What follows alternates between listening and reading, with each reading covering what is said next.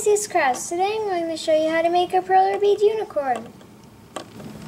The supplies you'll need are 2 light pink beads, 1 black bead, 10 yellow beads, 6 blue beads, 5 purple beads, 11 pink beads, 37 white beads, parchment paper, an iron, and a board for the beads. Let's get started!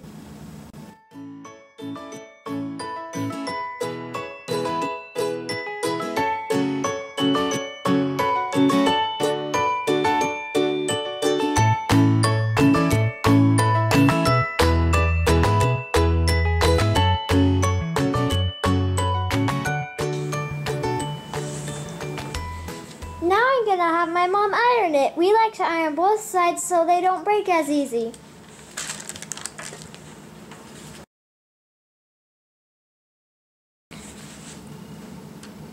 Thanks for watching, and comment down below with any requests I'd like to see. Don't forget to subscribe. Bye!